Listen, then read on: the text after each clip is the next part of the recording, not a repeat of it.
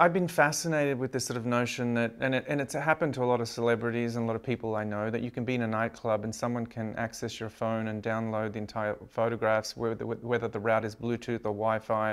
It was really quite extraordinary to me, this sort of sense of data mining and data gathering and things that companies like Facebook do, and people developing your metrics and all these kind of words and technologies and that are a part of what we do every day now.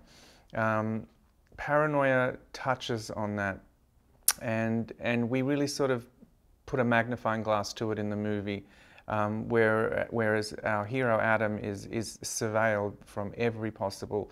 I mean, there are 23 cameras in the apartment he was given alone that are all hidden in walls, and you know, people are tracking him through his cell phone. They can listen to his conversations.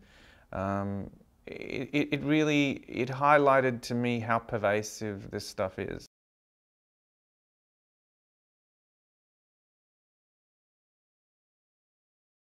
We have Nicholas Wyatt, played by Gary Oldman, and Jock Goddard is played by Harrison Ford. Now,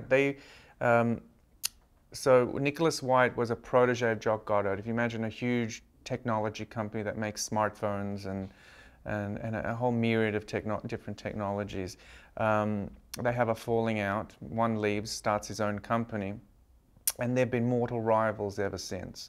And it is truly, they're truly out to destroy each other.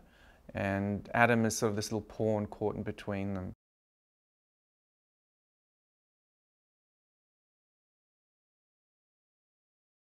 I loved working with Liam in that this sort of effortless sense of professionalism.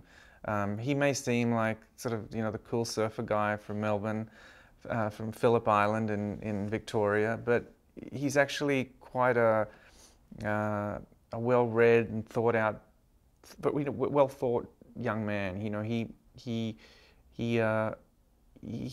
cares. He cares about the project, cares about the character. He really resonated with him.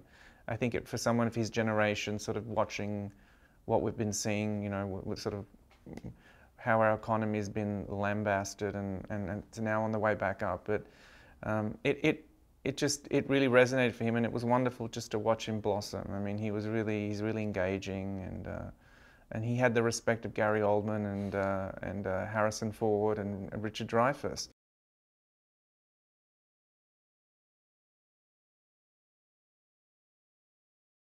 The scenes we filmed with Gary, Liam, and Harrison were amazing. I mean, the sort of the energy in the room, and I don't know if you've ever had the chance to watch Gary Oldman work or watch Harrison work. There's this sort of ramping up that occurs that's electric and can be quite intimidating for people on the set, you know. But it's their process, and it's fascinating. And it was just interesting to see Gary and Liam Gary and Harrison back together after so many years.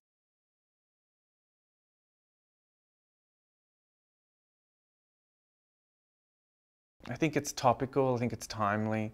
I think the voice of this sort of what we call lost generation, or the millennials, is reflected in it.